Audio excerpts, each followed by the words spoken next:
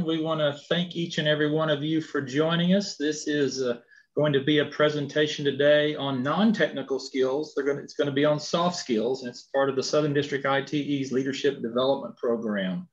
A couple of housekeeping items before we get started. We've been having all the sponsorships scroll through the share screen image that you've seen in front of you. So I want to thank each and every one of these entities for being a part of the Southern District ITE meeting and for their financial support of the program. Also, I want to encourage you to mute your audio until you have a question. We'll have a Q&A session at the end, and then maybe we'll have some feedback during a couple of different times throughout the presentation today as well. I'll also encourage you to please take some notes because we really want to get your feedback, and we're going to participate in a interactive survey there at the end. Actually, we'll have 2 or 3 different times that we'll ask you to be a part of the participation and work through a software called WooClap, which you can use through the web or through your smartphone.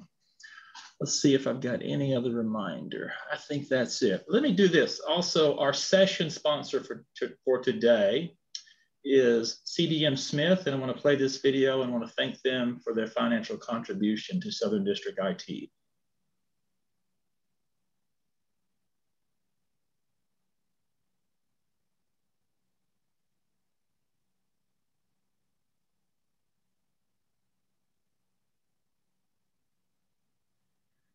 All right, and with that, let me introduce our speakers for today.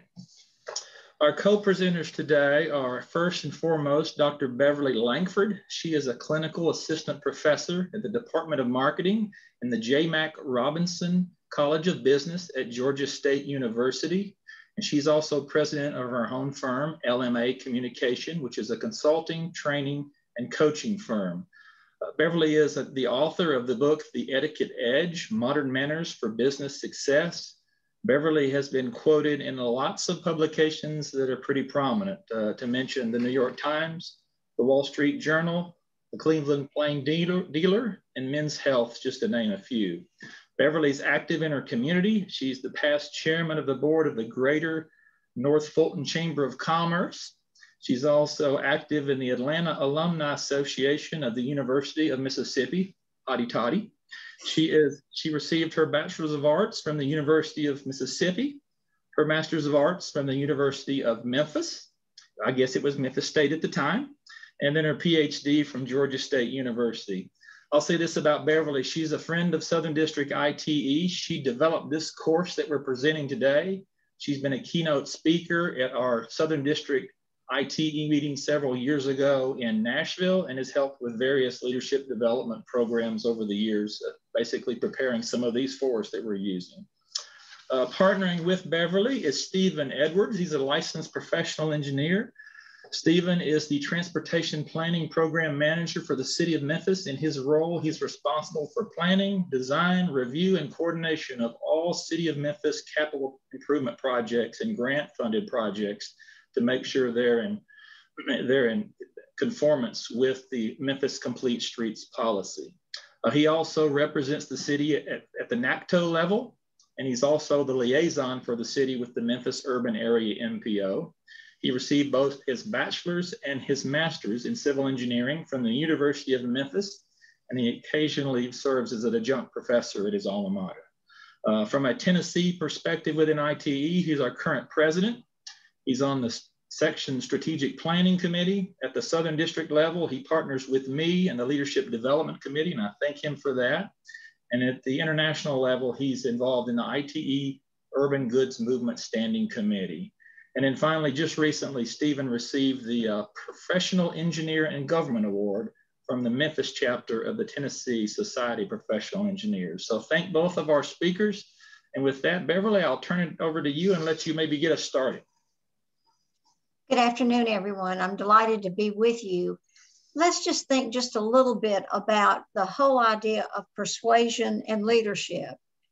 And a lot's being said nowadays about the whole idea of what we call lateral leadership. So it's not so much command and control, but it's getting people on board. As Jay Conger said, persuasion is one of the key elements of lateral leadership. There are a lot of competencies that are involved in that, but being able to persuade and influence others is key and number one. Now, when we're talking about persuading and influencing, we're not talking about commanding people to do something because we can, because we're in that position. So we're going to be looking at a lot of what persuasion really is. Maybe what you think it is important, but also what some other people think it is equally important. Chris asked you to take some notes, and I want you to just jot down, as we think about this, the answers to a couple of questions I'm going to ask you. Number one, who are some individuals or groups whom you have to persuade in your job, in your work? It may be internal, it may be external, but just jot down someone or a group that you are either currently trying to persuade to do something or you do it on a regular basis. Another thing is, what is it primarily that you want from this audience? What is it that you need from them? And is it going to be easy or difficult to get what you want from them? Very important is, what is your relationship with this audience? So think about that. These people you're working with, these people you would like to persuade, what is your relationship? Is it new? Is it non-existent? Is it existent but not that great? Is it a relationship that you would like to improve? So think about the relationship, because as we'll see as we go along, that is critical to being able to persuade. And then finally, when you're trying to persuade them, what are some possible resistances that you may run into? So let's think about these as we go forward. Now let's do this. I want to start off with, this is our first level of interaction. You should see a QR code and then also a website that you could also use. If you can go ahead and do that. And I want to get some thoughts together related to this topic right here. And bear with me as I change screens here. So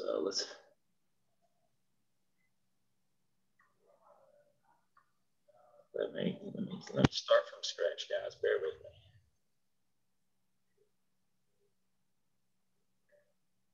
All right, there we go. Give you a few minutes just to do that. And then, what is going on? Bear with me, guys. I thought I had it ready to go. It just malfunctioned on us. Hold on.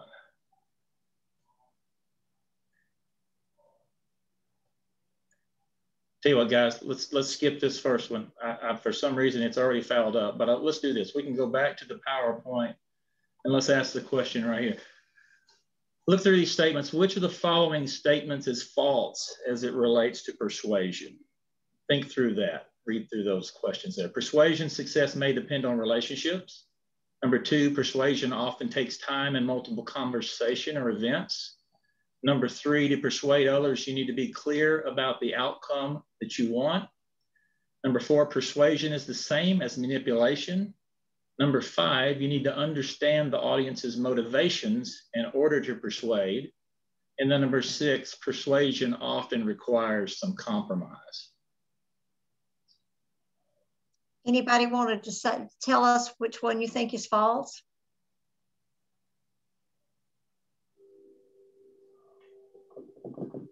I hope it's number 4.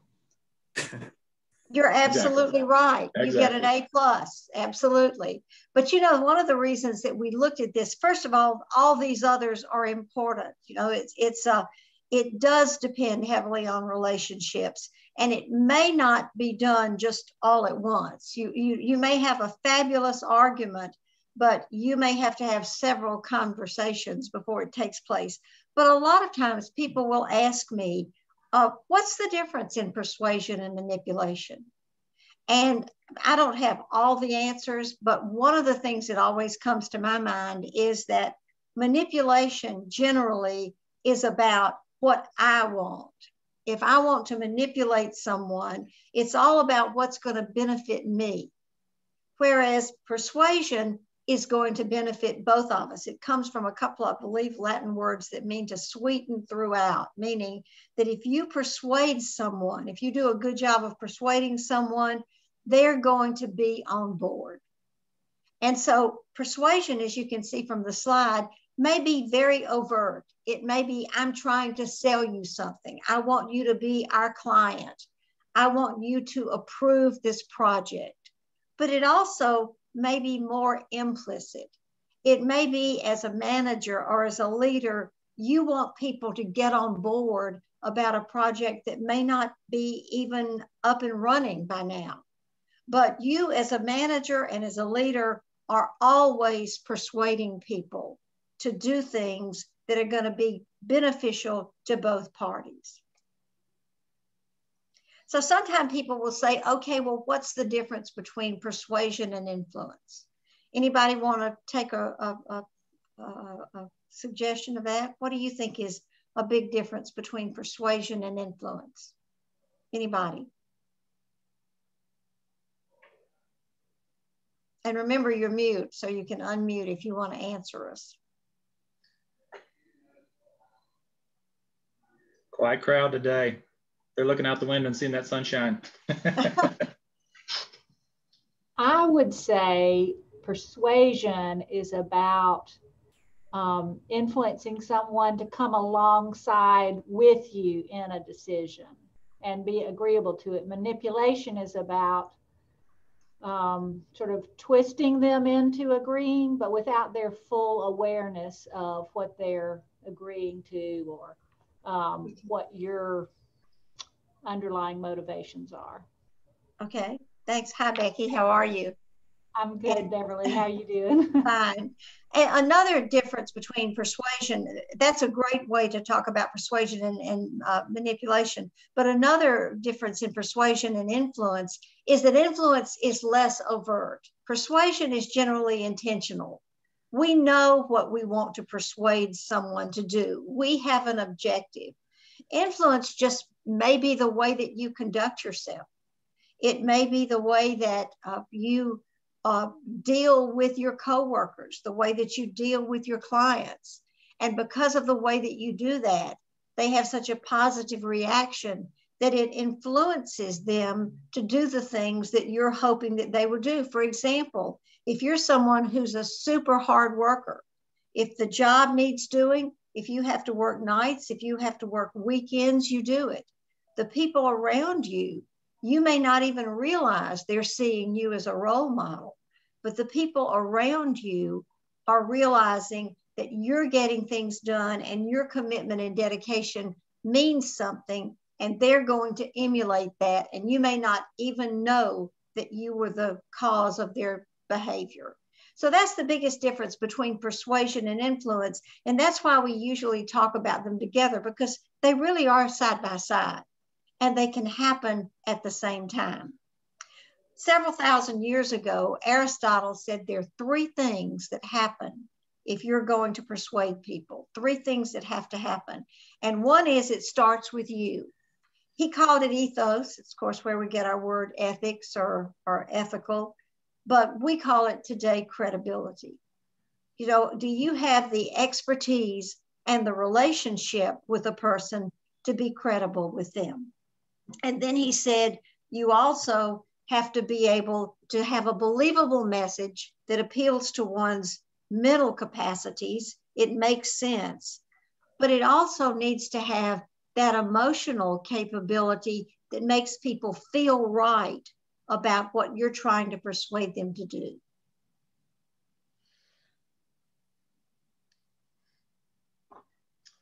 Let me get moving here. Hold on, Beverly.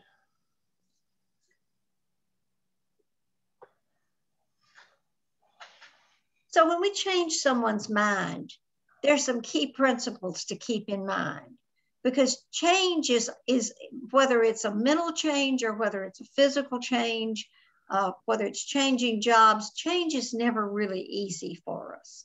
It always creates a bit of discomfort. And so if you think about it, think about that you've got several layers of beliefs about things. And at the very core of your belief is what you grew up with, what your parents taught you, what you learned at an early age. And then that forms our attitudes and our opinions. And so an opinion may not be very, very ingrained. It may be really easy to change somebody's opinion. But to change someone's core beliefs, you really need to have a good relationship with them, and you need to do the things that are necessary to change it. For example, let's say that you were taught all of your life that punctuality was important, that people needed to be where they said they were going to be on time. And so that shaped your opinions to anybody who wasn't careful about that. Somebody to whom being on time didn't seem to matter, it really affected the way you felt about that person. So if, however, you realize that there were some things going on in that person's job and in that person's life that did not enable that person to always be on time, then that would change your outer attitudes and your opinions about it, but it might not change your core beliefs. If you change the core beliefs, it changes everything, but that's much harder to do. So there's some objectives of persuasion. Usually the people you're trying to persuade are either going to be right on board with you, they're going to be easy. And you want to keep them with that mindset, but sometimes you want them not only to agree with you, but you want them to act. And then you got people who are a little bit neutral. You know, they have questions, they're not sure. You want to crystallize their opinion. And then you have people who are either mildly negative or downright hostile. And so we're going to look at a situation where you've got to figure out how to persuade when you may have several opinions or several objectives you've got to fulfill. Stephen, you want to run us through this case study? All right, so we have our first case study for today is one that I think a lot of people on the call may be fairly familiar with. It's a cut-through controversy. We have a group of neighbors who are upset about traffic that commuters are causing by cutting through their neighborhood. One activist neighbor, Pauline Duheim, is pushing to close one end of the street and has enlisted some support of the neighbors as well as the city council representative. There have already been a number of meetings, and the police and fire department have decided that they need to maximize emergency response time, and the public works director has ruled that the street must remain completely open. Pauline and the other neighbors are refusing this decision. So as a traffic engineer assigned to the case, my role would be to go in and I would try to provide alternatives. For those of you who work in government, I'm sure that you've probably encountered this a number of times. I think we right now in the city of Memphis have 4 separate cases of this going on in varying degrees. You want to offer alternatives because I'm not very fond of offering up a no as being the reason for something. You want to find what the actual problem is and understand. So the cut-throughs, the volume, and the speeds are what are relevant. And we would offer up speed cushions, which is our typical traffic calming device in the city of Memphis. If that wasn't going to work based off of the situation, maybe the block facings are smaller, then we would go with traffic calming circles, just neighborhood traffic circles or something of that nature. You also have more expensive options like chicanes and splitter islands, things of that we may not have as typical design options, which would require more public outreach and additional approval by city council and the mayor's office. So at this time, they seem unwilling to do this because they have their hearts set on closing the roadway. And the need is to resolve this in a way that makes the neighbors feel heard and also allows that council person to get a win. So you don't want to get to your budget season and the city council member be upset with you. That typically never goes over very well for your division once they get to that point. So you would have my recommendation would be to stage a number of meetings and to discuss these options and get the citizens directly involved with the development of the traffic calming program and help them understand how these other areas would be impacted through the emergency response times, but really through the network connectivity and how this would then prevent people from getting through. Does anybody on the call have a similar situation or a way that they would have dealt with this in the public? Hey, Stephen, I know I'm not one of the folks that are listening, but one of the things I think is important is recognize that there's probably a lot of emotion that's coming from Pauline, and making sure that even though they may be attacking us, that we be professional and make sure we quote correct material. Because sometimes when the public gets emotional, they will spout off things that are just simply not true. And we can't sit up there and grandstand and just beat them into suppression. We really just need to be tactful and respectful and make sure the true facts get out there. That is correct, Chris. And it's always important when you enter, especially coming out of college and entering the engineering field, or this may be your first time really dealing with the public directly, is to remember it's not a competition. You're not out there to win. You're there to serve the public and provide a service.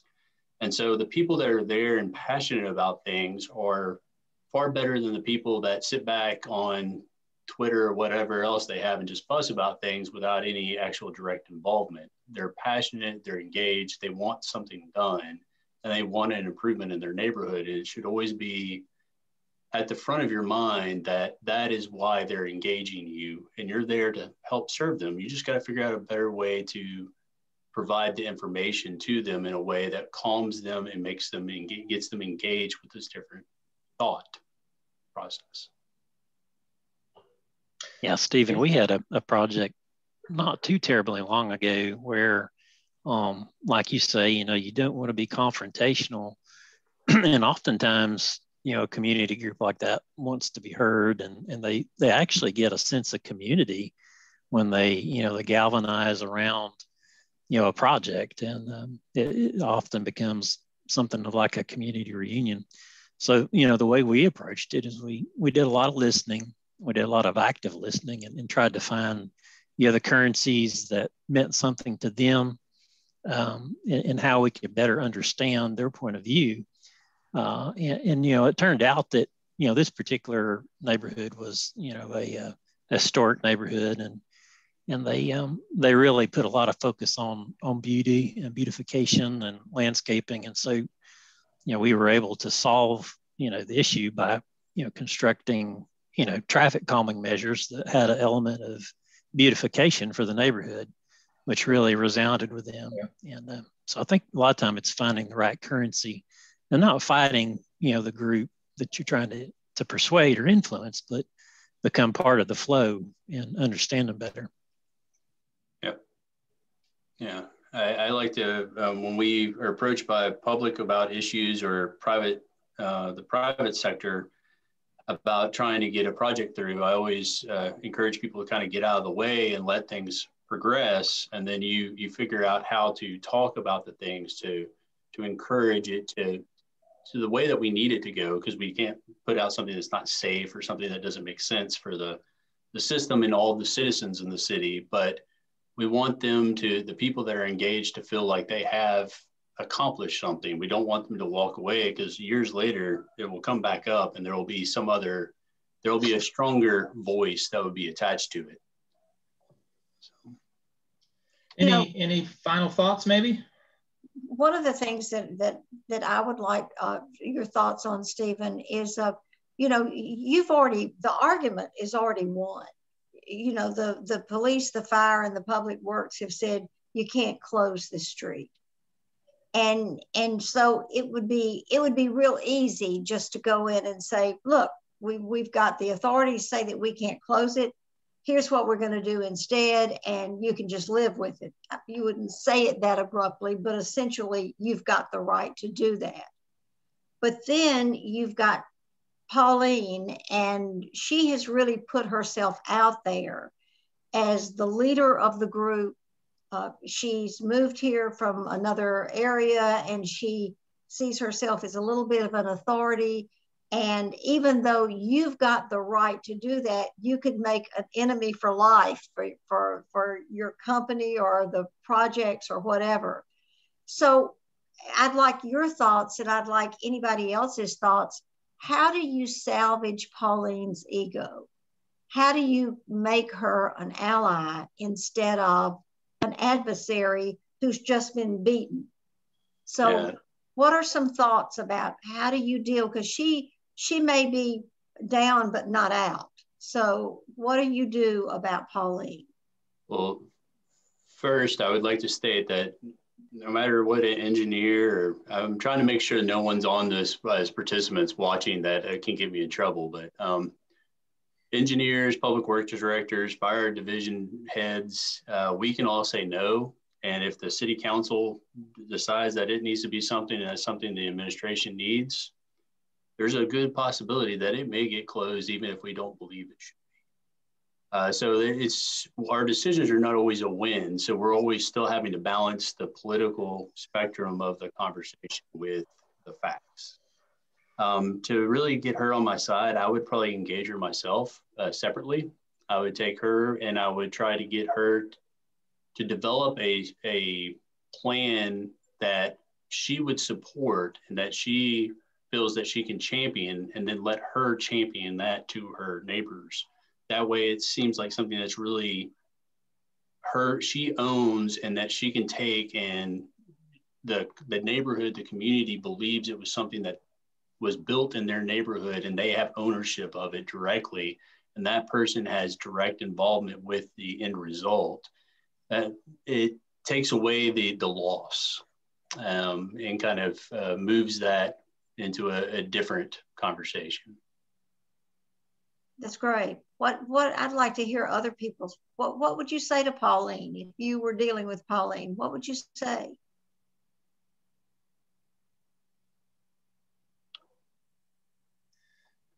I'd figure out what her currency is. It may be that she's got the ego, and just like Stephen said, figure out what's important to her and make it sound like it was her idea and she made the city compromise. I would go down the compromise route, assuming that that's where she would benefit. One of the great things you said, Stephen, was getting her involved in the solution. So what are some of the solutions that you all would suggest?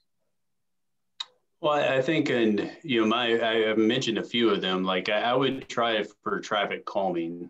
Most people believe that traffic calming does divert traffic. Most of our studies here locally don't really prove that, but we can go ahead with the typical thought process. We don't have to, I guess, announce that to everybody, but it also slows people down. We do have evidence that most people travel under 25 miles per hour on streets that we have speed cushions that are spaced effectively.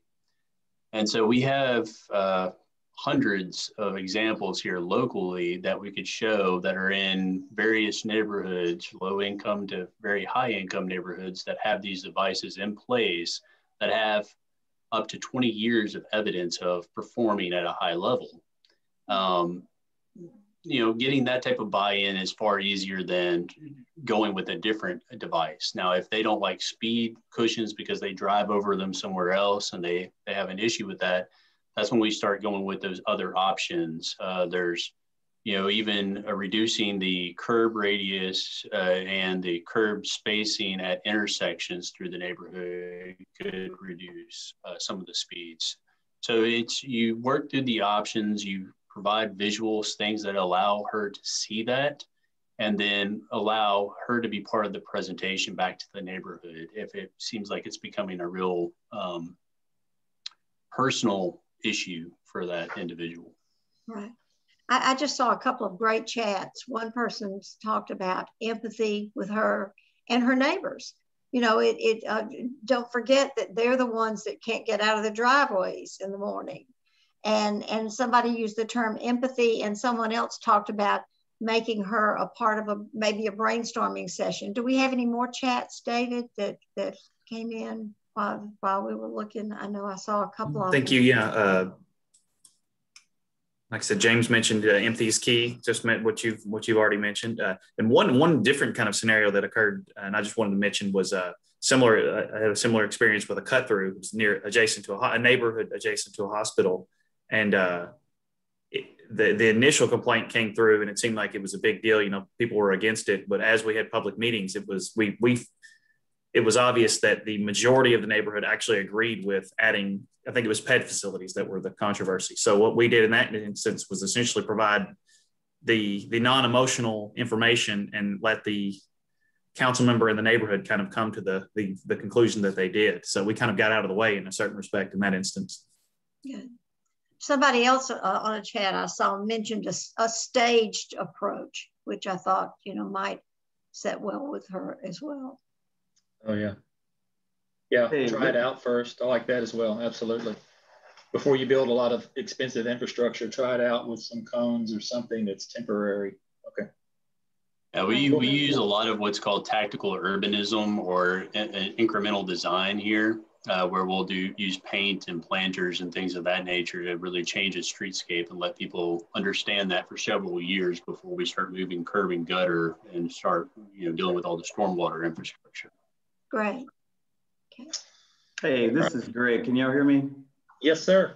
Hey, just wanted to comment a little bit on the empathy piece. I think it's something that's not, I guess, innate for engineers, right? We're about numbers. We're about equations and facts, and I think it's a lost art, and then more of an art than a science when it comes to this empathy piece. And people, like this Pauline lady, right? People won't care what you have to say until they know how much you care. And you just have to, it takes time, and it's one thing to say, hey, and I think an engineer would do this, right? I want to empathize with you. and by just saying it, you have lost credibility. But I think just demonstrating that, and I think us older engineers would do well really helping our younger engineers understand how important it is to find a connection, to listen intently, and really demonstrate the empathy versus just kind of checking a box. Right. I saw that Nathan also just did a chat about listening, how important that is. It really is critical to being able to make people feel like they're being heard. Absolutely. Yeah. I hope y'all have empathy with me as I continue to figure out this wood clap in the background. We do. It is the getting to know the person. We all get so busy and we're always in such a hurry that you have to allot the time. You sit there and listen and you understand the person, spend some time to research the neighborhood, know what's going on in that neighborhood. Maybe there's other things that have happened. We have a 311 system for people to call in different issues. That way, when you go to the conversation, you're not just there and you're rattling off. Like I can tell you, your average speed after you put in a speed cushion's got to probably be 24 miles per hour with only like 2% of people going above 28 miles per hour. That's not really gonna sell someone, right? So you want to be involved in with that person. Don't rattle off the numbers. And it's the time. It's something for this, and it's something as you even back in your workplace, if you allot time for people and listen to them, don't be in a hurry to get to the next thing. People will always respond. Typically respond to you at a much higher rate than if you're always trying to get and go and ask them to have something at a specific time. If they want to talk to you, spend the time to listen. Good. Okay. Yep. Well, in lieu of time, let's keep trucking. How's that?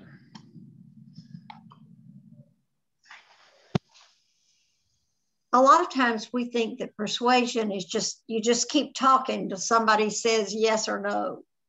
But there actually has been a lot of study about the science of persuasion, but it's also an art. And Robert Cialdini has a great book out, and he also has an excellent Harvard Business Review article. He says there's 6 principles of persuasion. And when I take you through them, you're going to realize that they're everyday things that we all know about and we all deal with. So you use them all the time, but sometimes it's a good idea to be able to formalize them a little bit so that you can use them more intentionally. Number 1 is the principle of liking. People like those who like them. Obviously not, that's a no-brainer. But the whole idea is that how do you show people that you like them? As somebody said a minute ago, that you care and that you care about them. And there are a couple of ways that you can do that without acting like you're just flattering someone or just trying to get somebody to do what you want. And one is to find real similarities, whether it's sports, whether it's a hobby, whether it's what your children are doing, whether it's some area that an avocation that you're interested in. I can remember one time at Georgia State that I had a colleague that we got along okay, but it wasn't great. We just didn't seem to have a lot in common. And one day I was in her office and I noticed she had a little statue of a bluebird on her desk. And I said, oh, wow, I love bluebirds. I've got bluebird houses, several in my yard.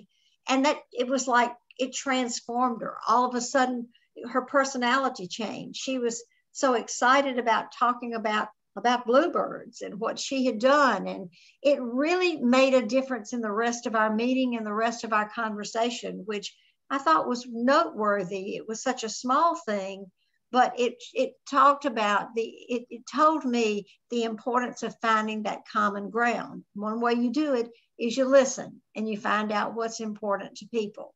And then the other is that you give people genuine praise.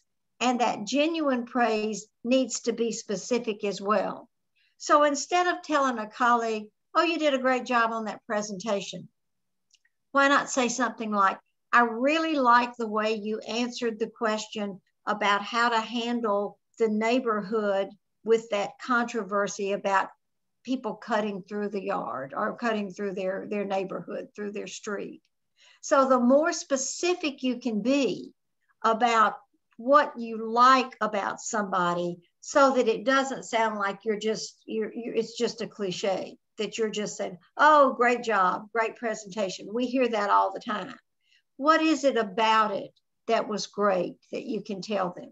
So the principle of liking, people are going to be persuaded more easily by people whom they like. As I said, we know that already.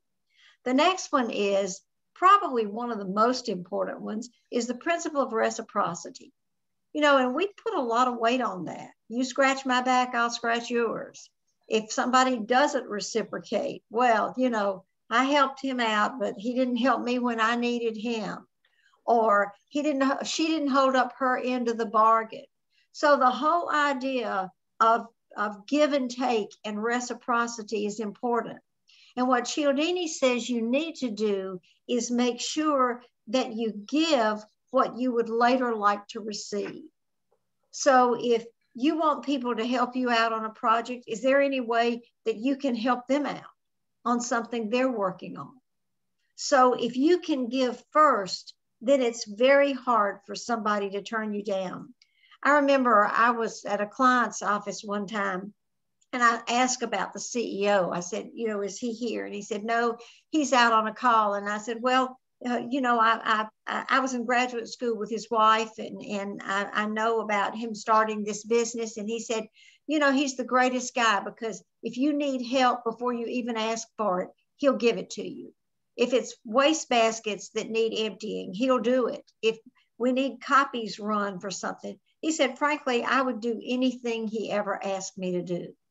And that's that principle, not only of liking, but the principle of reciprocity. And then there's social proof, and we've been doing that all our lives. Well, Mom, everybody else's mother's letting them go to the concert, or Jane's mother lets her stay out later at night. We start that when we're young and we continue it as we get older. You know, you watch commercials where famous people are saying that they use a certain product. That's the principle of social proof. Other people are doing it, so it must be important. I remember once I was in downtown Atlanta, and a gentleman walked up to me who was collecting money for a family who had had a fire. They'd lost their home. And he was just trying to, this was before GoFundMe, so he was trying to help out by getting some funds for them. And he had a clipboard, and the clipboard had some facts about what had happened. But the interesting thing that I noticed about the clipboard was that there were several dollar bills clipped under that clip. Why do you think he had those dollar bills out there? Why didn't he just put them in his pocket? Why do you think he did that? He wanted to show you that other people are doing it. That's exactly right. That's the principle of social proof. And so when other people are doing it, and sometimes it would be as simple as you know, our competition has started doing this, this, and this. That's the principle of social proof that's pretty powerful. And then the principle of consistency is that if we make our commitments public, if we make our commitments voluntarily, that we're not forced into doing something, that we're going to stick with it. And it's easier for us to avoid, if we can get somebody through that principle, we're going to avoid there being a subject to what we call counter persuasion. Oh, I liked your idea, but then somebody came along and I liked her idea or his idea better. So think about if you can get people to commit either orally or in writing, you know, something that's going to say, maybe in a meeting, maybe they'll say, yes, I'll help out with that. Then that's the principle of consistency. Why do you think politicians want you to put a sign in their yard or wear their name on a button on your lapel? Why do you think they're doing it? Well, for one thing, they may want you to be advertisement for them, but what's the real reason they want you to wear that button? You've made a commitment if you're willing to put the yard in your sign or the sign in your yard. Yeah, that's right. They know that you're not going to change your mind. There's less chance that you'll change your mind when you get to the ballot box if you have shown others that you're committed to that particular person. So that's the principle of consistency. And then there's the principle of authority. Do not be afraid to let people know your expertise and the fact that you're good at something. Cialdini tells a great story about a hospital out in the southwestern part of the United States. It was a hospital that was primarily to treat stroke victims. And what they were finding was that people were doing a great job about coming back for their follow-up appointments with their doctors, but what they were not doing a great job of was going to physical therapy. This hospital had a fabulous physical therapy program with highly trained physical therapists who really helped people recover amazingly from strokes. And yet people wouldn't keep their appointments or they wouldn't make their appointments. And so they hired a consultant. What can we do to get people to realize that physical therapy is as important as taking your medicine and going to see your doctor? And the consultant went and looked around the place and he came up with one suggestion. You can see from the picture what his suggestion was. He said, what you need to do is get your diplomas, get your certifications, get your awards, and put them on the wall. And it's amazing. I think he said that the attendance at physical therapy went up something like 20% and never went back. When you go to the doctor and you're sitting in the examining room waiting for the doctor to come in, what's on the wall? Their certifications, their diplomas, everything that they're, yes. They're yes. selling themselves. Yeah. Absolutely. That's exactly what they're doing. They're letting you know that they've got the authority necessary to persuade you to do what they need you to do to take care of yourself. So don't be afraid. That doesn't mean that you need to go around bragging on yourself all the time. But if you can find ways to let people know about your training, about your expertise, about your experience, about the things that you've done, that's a huge principle that will help persuade others. And then finally, Economics 101, supply and demand. People like to get what they think is a little bit scarce, that maybe they're privy to something. Sometimes it's information, that they know something that other people don't know, or they know it ahead of time. How many of you have ever gotten an announcement from a store, from a company that you do business with, that's having a pre-sale? They're having a sale before the real sale starts, so that you can get in there. You've got this special invitation to come into this pre-sale. Who do you think gets those announcements? Just about everyone. Everybody. Yes, absolutely. I was pretty sure it was just me. A select few, it's right. But that's what we think. Wow, you know, I've got this special invitation. I'm going to get in there before everybody else does. So whether it's some discount, whether it's information, a lot of times it's just being in the know before everybody else is. And so scarcity is a huge principle of persuasion. So what I want to ask you is, before we move on, is which of those principles do you use from time to time, or which ones, remember you jotted down people you're trying to persuade, which of those principles do you think might be useful to you? Anybody? I mean, all of them are useful, but which ones can you think in a particular situation you might be able to use?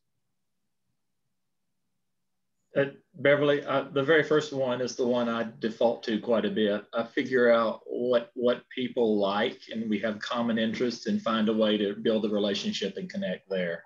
Okay, good. Anybody else? One that I always appreciated the most was the reciprocity. Just knowing, I think, knowing that you're a boss, thinking back through the bosses I liked the most were the ones that I thought would take care of, or either had done the things I had done or would be willing to themselves. So. Great. Anybody else? Good thoughts. I'm probably more on the liking side myself. I tend to want to have some type of personal connection. I tend to, keep away from having to use authority directly, or things that feel more like they're scare tactics, something to force somebody to feel a certain way. I would rather them feel comfortable with me and just be genuine and honest, and that they build that trust to believe what I'm saying. Right, and remember that persuasion is not about demanding something, and the principle of authority isn't about bossing somebody around. The principle of authority is about just letting them know that you've done your homework, that you've done the training necessary, that what you're telling them is backed up with all that you've done to get where you are. So it's not something that you shout out. In other words, it's about, but you're absolutely right. When you start just saying, you've got to do it because I'm telling you to do it, that's no longer persuasion. That's just, you're absolutely right about that, Stephen. That's command and control. And most people nowadays are having a hard time responding to that. Anybody else? Anybody want to just add in the chats? What are some of the principles that you think that either you use typically, or that you think you might be using in some of the things that are facing you? So let's look at a little bit more about this matter of influence. A lot of times the persuasion that we're doing is we're persuading people over whom we don't have formal authority. And this model came from a great book called Influence Without Authority. And they start off by saying that, first of all, assume that anybody is a potential ally. Don't just write off the fact that, oh gosh, I know I'll never convince this person to do anything, because there are a lot of ways that you can go about doing that. So let's think about what are some of the ways that you can convince these potential allies to be more than just potential. The first thing is to clarify your own objectives. To get what you want, you need to know what you want. And many times our objectives are not as clear as they need to be, even in our own minds. I do some coaching from time to time, and a lot of times somebody that I'm coaching will say, well, I just want to be a better leader, or I want to be a better communicator. I just want to communicate better. Well, that's a big topic. And usually it tells me that person may not be real clear about what they want to happen. I remember one time I was working with a manager from a large utility company, and he said, you know, what I want to work on is I want to be able to go to a meeting, and he was primarily talking about internal meetings, and have people remember that I was there and that I made a contribution. He said, I'm fine one-on-one with people, but when I go to a large meeting in my company, because it's a big company, he said, when I feel like the invisible man, I feel like nobody even knows I was there. And that's what I want to work on. Well, that was specific. He knew what he wanted, and he knew where he needed to develop. And so anytime you're working on an objective, think it through until you know exactly what you want to accomplish. This meeting with this person, this client, or this meeting with this coworker, what do you want to come out of that meeting with? What do you want to have happen? So if you know exactly that, then the other thing is, what do you want the other person to do? Someone once said that when you're communicating with somebody, they're all asking 3 implicit questions. They don't even know they're asking them. The first one is, what's this about? What do you think the second one is? When you're proposing something, what do you think is the next thing in somebody's mind? How does it affect me? Absolutely. Absolutely. The second one is, how does it affect me? And the third question, remember, they don't know they're asking them, but you need to answer it for them. The third question is, what do you want me to do? So part of your objective is, when you're persuading, what is it that you need from the other person? And then what are the currencies that you need to use to persuade? What does currency do for us? What do you use currency for? Buy what you want. Yeah, absolutely. To get what you want. And that's exactly what's going on here, is that there are currencies that you use because everybody isn't persuaded or motivated by the same thing. So let's go through these real quickly. I want you to think that there are 4 general currencies, and you need to decide, the person you're trying to persuade, what is the currency that that person needs? Number 1, inspiration. Number 2 is task, position, and relationships. So we'll go through these real quickly. Inspiration-related currencies.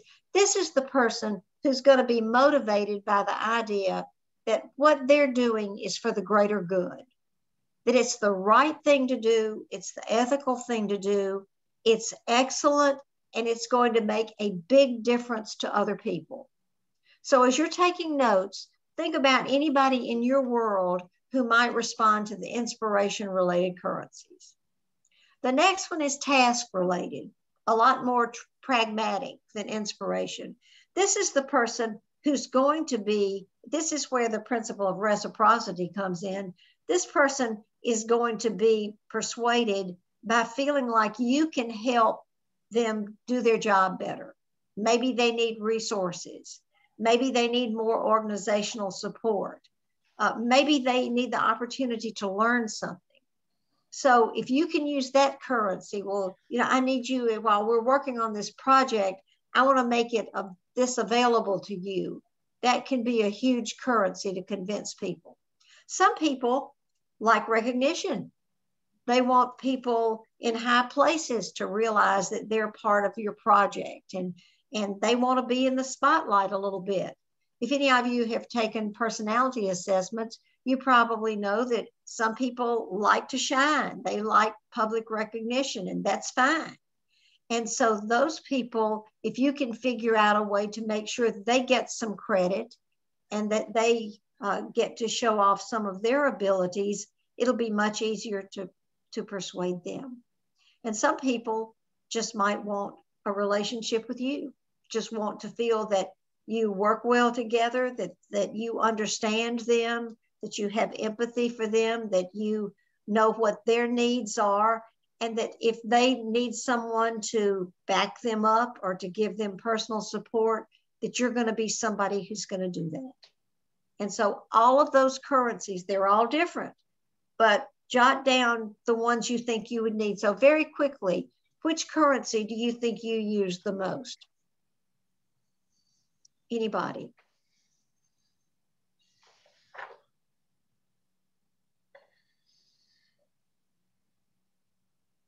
We've got an answer. Acceptance and inclusion coming from the chat box. Yes, great, perfect, excellent.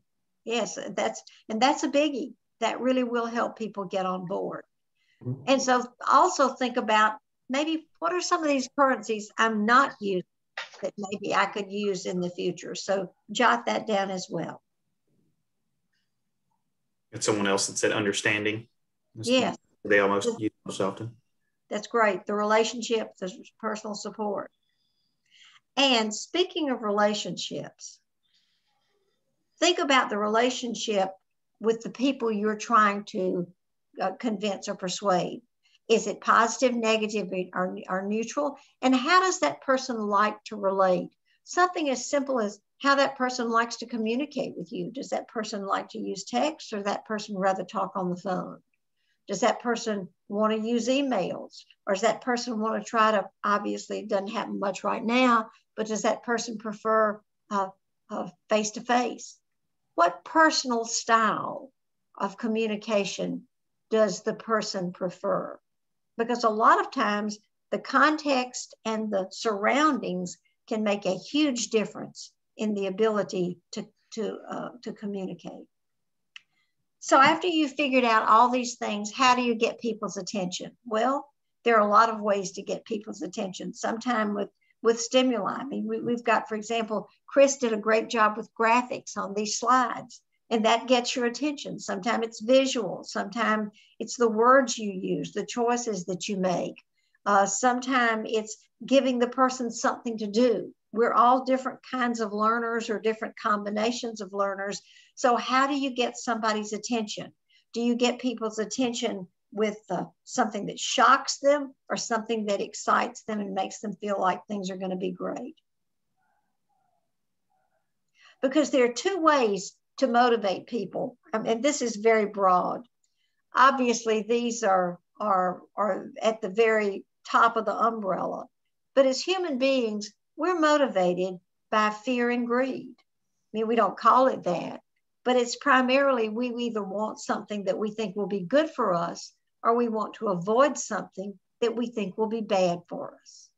And so that way you can sometimes use both of those to convince your audience to come on board about something that you're suggesting. So there are affirmative connections, which means if you do this, these are all the great things that are going to happen for you and for your company. And so then on the other hand, there are the negative connections, which we sometimes call that the fear appeal. If you don't tend to this issue, if we don't work and move forward with this, here's some of the not so good things that can happen. And a lot of times you can use both. Here are the benefits, here are the consequences. But if you've got a lot of credibility with the audience, you can figure that fear appeal may carry some weight. You know, we all want to avoid the bad things.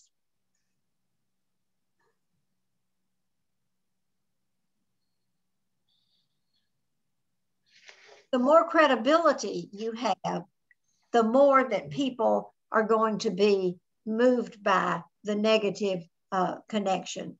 And also, if they feel that it's going to affect a broader group of people, either their families or their employees or whatever, sometimes they're more moved by that than if it were just about them.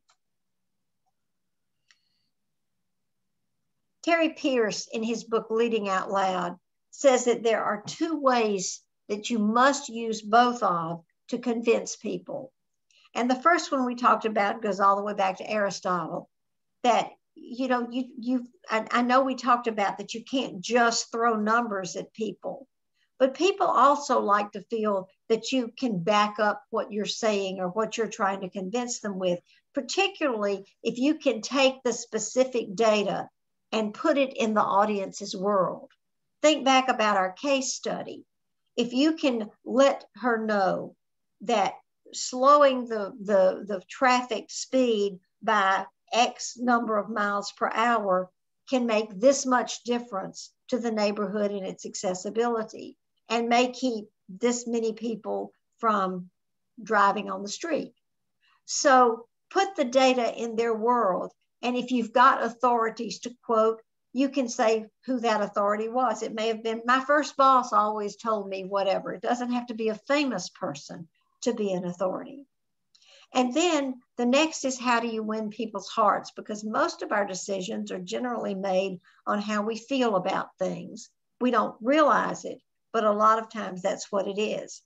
And one of the best ways that you can reach other people is to share your own experiences, because nobody can disagree with that. If you say, you know, this happened to me several years ago, and realize that people love stories. And from the time we were tiny, we love to hear stories. And there's a lot being written now about the power of storytelling in business, because it can take a story that will make all the numbers come together in a more understandable way. We can also do comparisons that, you know, trying to get everybody together is like herding cats. We hear that all the time. So it's a matter of using analogies or metaphors just to connect the known to the unknown. And so after you've motivated, you've still got to move your audience to action. And even if they believe you, they may still delay if you don't make them feel a sense of urgency and explain precisely how they're going to achieve their results.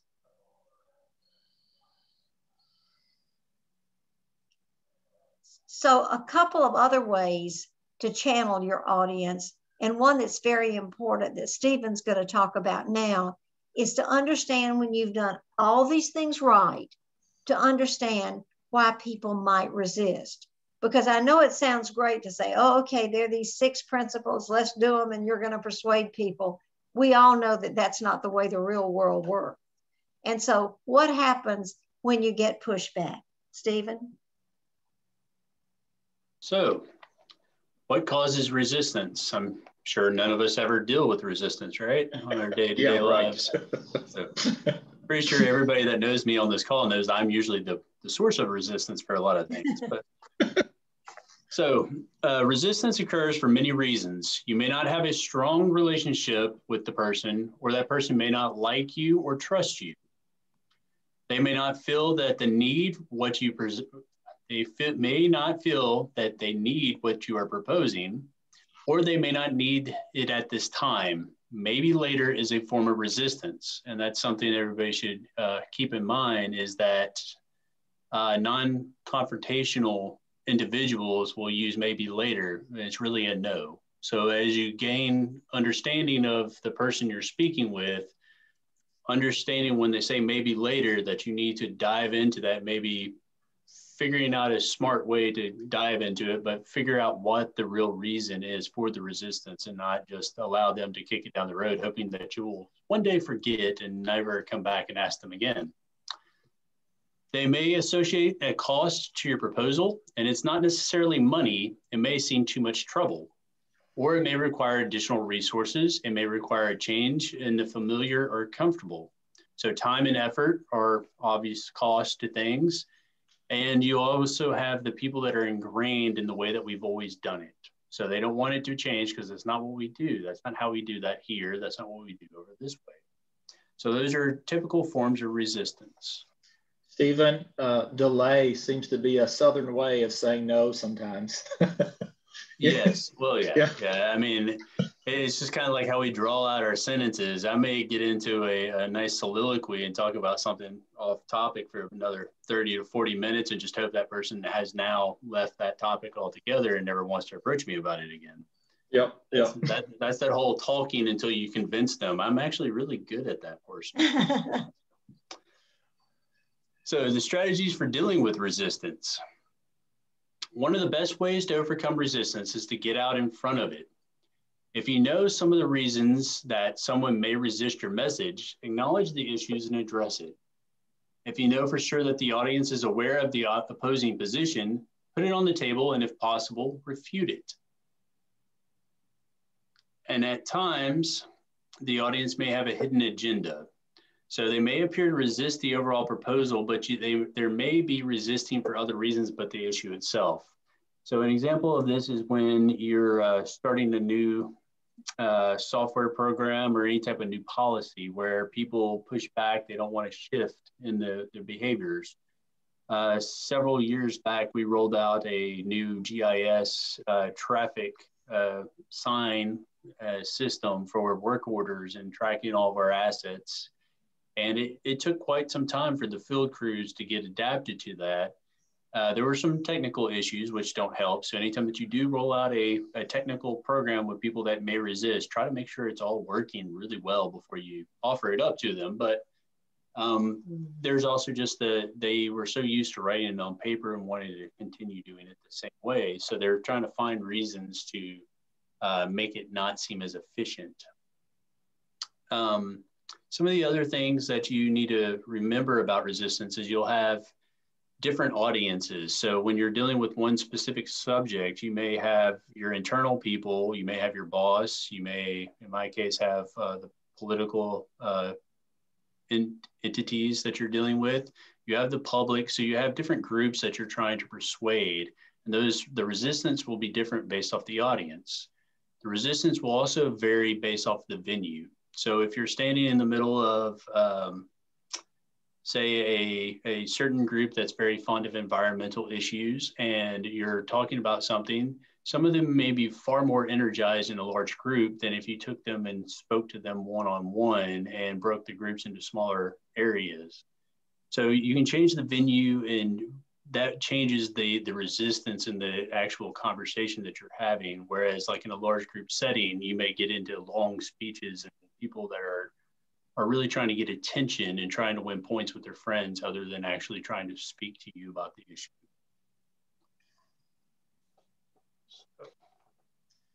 You ready for the next one, Stephen?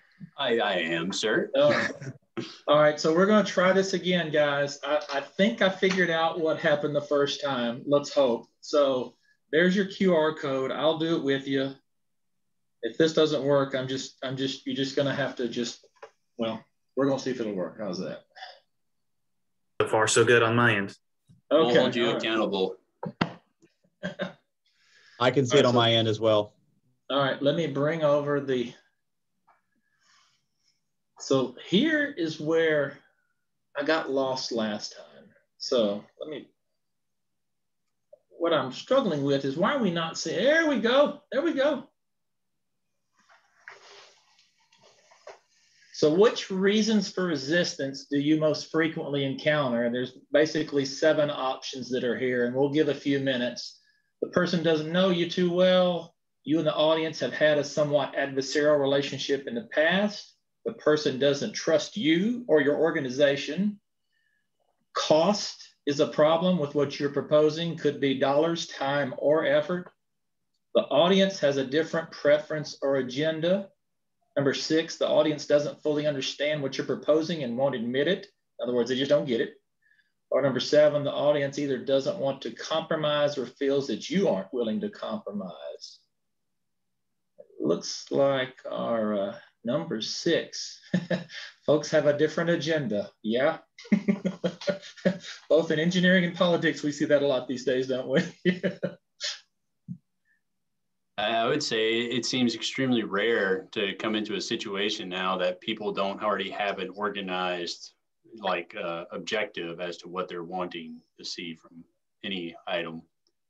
It's one of those pre-planning things that you need to focus on when you're setting up a project. Start identifying all the possible issues at the beginning and develop a plan of action to communicate and to try to mitigate possible issues. That way, when you get into these conversations, you have answers for the questions that are coming at you.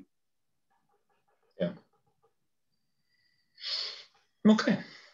All right, guys. Well, we're doing pretty good on time, but thank you. I'm glad we got this to work this time. I truly don't know what happened last time, but it was not cooperating with me. Let me get back to the PowerPoint. You want to tee this one up, Stephen? We'll get started. Sure thing. I guess it's everybody's favorite thing. We can make jokes about engineers and role playing. I think most of us might have liked Dungeons and Dragons or something of that nature as young children. So, or maybe even now, I may or may not have Dungeons and Dragons books somewhere on the shelves behind me. But this role play today is going to be. I'm going to introduce you to Chris, played by Chris.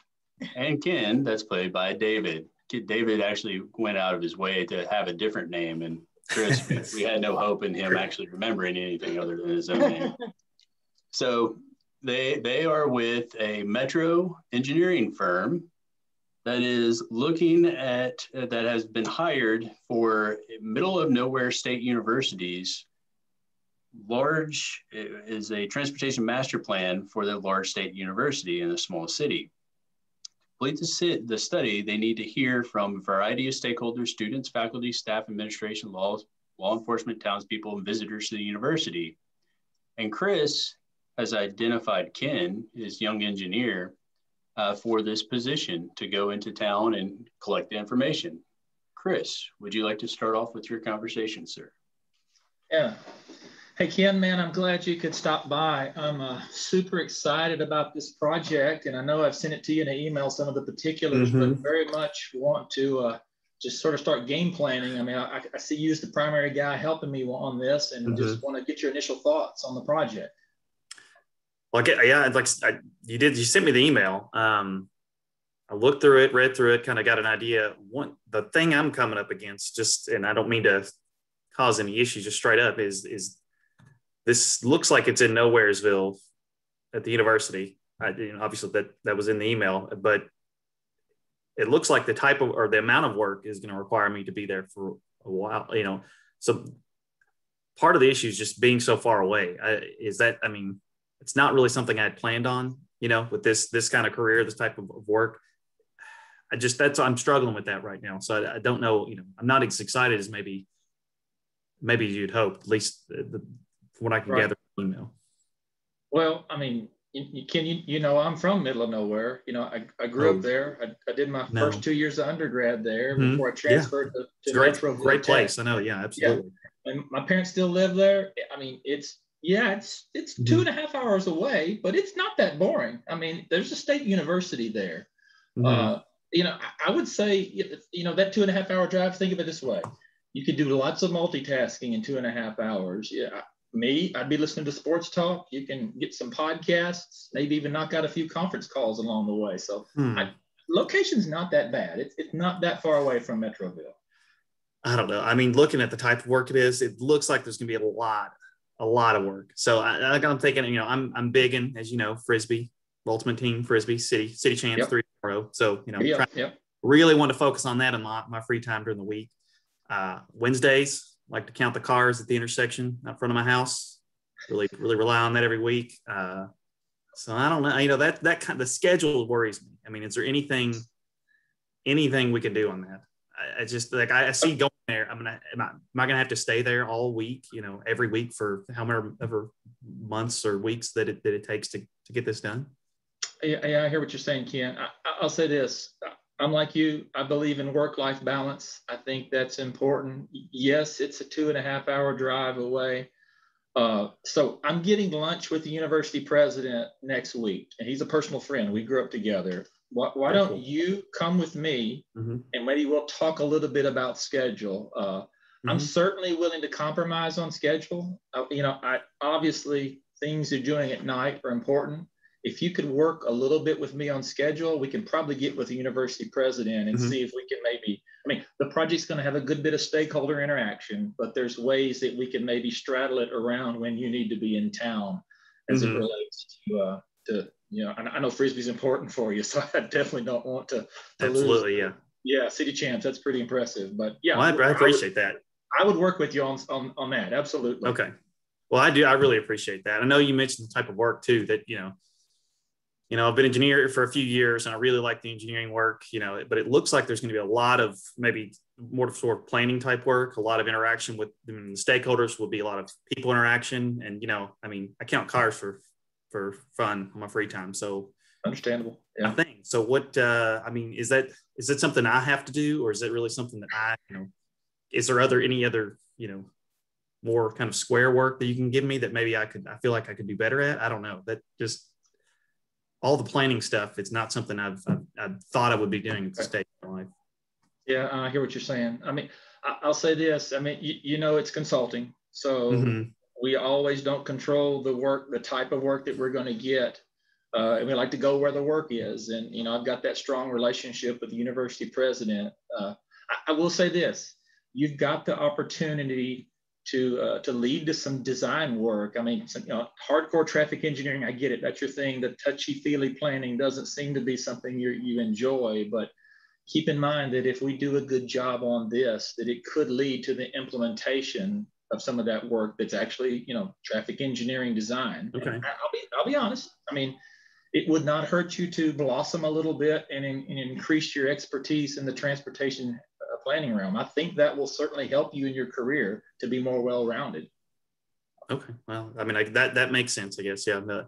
It's not something I'm still not terribly excited about it, so I think this is something I can do, probably get it done pretty quickly and then kind of move on to that next phase that you mentioned. That sounds something like something I'd be really excited about. So kind of get in there, get it done and get it over with. I think that's what, that's kind of where I see myself at this point. Okay. And Ken, I'll say this. I've had to work on projects throughout my career that aren't the most sexy or the coolest, and this may not be the one, but when you say get it done fast, I want to make sure we understand that absolutely, that we get it done faster, that means we're more profitable, but I don't want that to be at the expense of us not doing a quality job. And I'll even throw this out. We've got some other young analysts in our group that are more quote unquote transportation planning focused. And if it makes more sense to get some of them involved to help you along the way, we could certainly do that. But, I'll say this, I want you to do a good job on this because, promotion to shareholders, that's around the corner for you. And I'd love to be able to promote you out of our group, but with the other senior partners, how well you do on this job is going to probably have a lot to do with that. Because even though that university president is way out in the middle of Nowheresville, he has great relationships at state government here in Metroville. And if we do well on this, it provides opportunities for us to do work in other parts of the state. So I guess my pitch to you would be, yes, I'm all about doing it fast, but let's make sure that we do it well and go in with the attitude of, hey, I'm going to make lemonade out of lemons. Could we maybe come to an agreement there possibly? I think that makes sense. I appreciate you being so understanding. I'm telling you, you're going to love middle of Nowheresville. They got the best barbecue joint in town. Trust me, you're going to love it. All right. All right. So folks, what do you think? What do you think were what was the angle from both folks? I'd love to hear some thoughts on maybe some of the stuff that we talked about and maybe where did you see some of that coming to fruition? Chat box is available as well. Towards the end, you did use that there's other more transportation planning focused staff members that you could have help him, which could encourage him to understand that this is something that's for his career, that he's in a competition for future growth. It's a little bit of fear, but it's yeah. It was well veiled. Okay. You did a great job of inserting the fear factor just a little bit. So it wasn't noticeable, but it was, you know, in other words, the consequences of not doing it. So, but you focused on the good stuff. I think what was really interesting was that along with the fear was also a picture that was painted about the bigger picture. Right, that this could be a stepping stone for you, you know, and so, you know, you can, man, if you do this, even though it seems like this is just the most mundane of projects, I think the bigger picture thing is awesome, and I think that's what a lot of us older engineers need to do a lot of times, is to paint bigger pictures versus just trying to get something out the door. You know, to connect the dots that way. But yeah, the bigger picture was really, I think, to me, it was the most convincing of all of the, you know, the fear factor. And Chris, I thought you did a good job of seeking to understand what the hesitancy was and saying, okay, this is your priority, so let's figure out how to work around that priority. Let's talk to the client. Let's make it work for everybody. Right. And James in the chat box says, Chris, as the boss, was very understanding and compromising to the lower level engineer. Not sure I'd talk to my boss that way. Yeah, it was meant to be a little exaggerated. Yeah, that's when we first read through this. I was like, I don't know, it's makes me uncomfortable just having this response. So. Yeah, some people would say if I talked to my boss that way, they'd ask me to go find my success somewhere else. I know. We need to probably put a disclaimer. Don't try this at home, or don't try this on your real job. I thought y'all did a great job. I was listening. I may have missed it. I was listening for a tactic that I've used before with success when it's an honest thing, is the appeal to ego. Why did you pick him for this assignment to begin with? What does he bring to the table that makes him a good choice? Sometimes that's a good way to help people own a new task. Yeah, you're right. We didn't hit on that. I didn't really puff him up at the beginning of how he'd be such a great person for the job. I was so busy trying to make sure that I made Nowheresville sound important. Maybe he's not so great. You're just trying to find something for him to do before you kick him out the door. There you go. There you go. Oh, dear. All right, guys. Well, I want to respect your time, so we're going to keep trucking, okay? But that was fun. Appreciate the input. We'll get back over here. All right, persuasion pitfalls. Just very quickly, because I know I want to be able to get to your nuggets, Chris. Jay Conger, in his book on his article on the necessary art of persuasion, says, don't attempt to make your case with just one hard sell, and at the same time realize that you're going to have to compromise in a lot of cases. I think there was a good example of that there was some compromising that went on, and don't think that it's just presenting great arguments. You can present great arguments, but they may not stick. So it's so much about relationships. It's not a one-shot effort. It's about relationships, and it's about negotiating and compromising. So to help you remember some of these things is, remember, to get what you want, you need to know exactly what you want, how you're going to trade, what currencies you're going to use, and how can you overcome resistance with cooperation and involvement and empathy. And remember that persuasion always takes into consideration the needs of the other person or the other people. And watch the game films. You can learn from each encounter. Anytime you have a conversation, you know, what went well, what could I do a little bit better?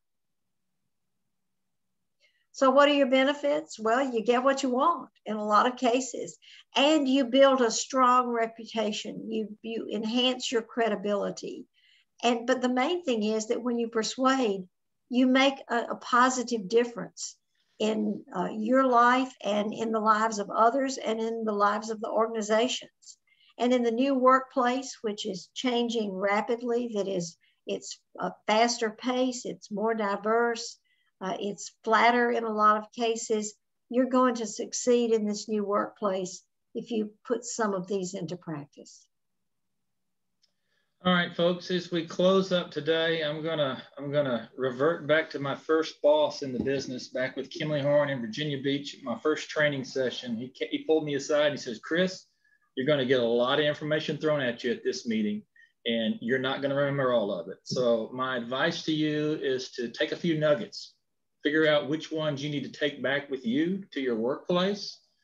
Maybe what are the 2 or 3 best takeaways that you heard during this module?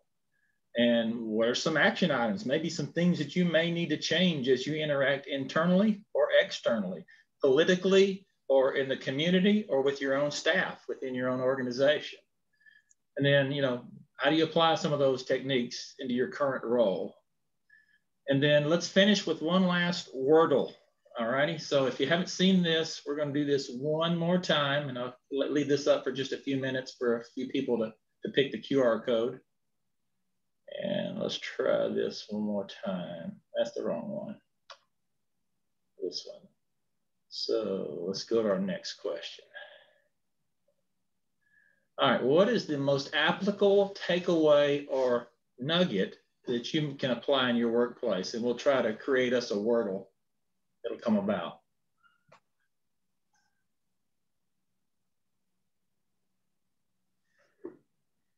And flip it over to the Wordle. I don't have any votes just yet. Hey, there we go. Someone wants to listen.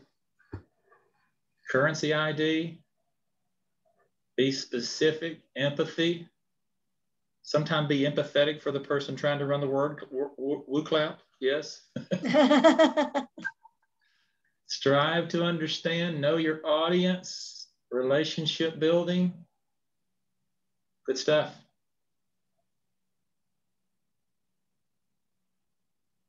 Reciprocate, similarities. Empathy continues to be high on our list. That Pauline story resonated. Cool. Those are great answers. Absolutely. Well, guys, I didn't see how many total. I want to say we had 48 folks at one point in time. Sincerely appreciate. It says 58 on the participants. Yeah. 58. It was up at 64 at one point. So 67, wow, okay. I think was the highest. And then one last entry. It says, "Great, now I want Chick-fil-A." That's what I was going to mention. Chris, you should reach out to Chick-fil-A and see if we can get some advertising dollars from them, since we have encouraged sponsors, people to go eat. Absolutely. Yeah. Well, guys, thank you. Get outside the rest of the day. It's a beautiful day. We appreciate your input. We appreciate your attentiveness and your participation. I'll close again with thanking CDM Smith. They're our session sponsor, and encourage you guys to look at the agenda and hop on some calls tomorrow. For my presenters and facilitators, thank you very much. Outside of the one mishap, this went well. I do appreciate it.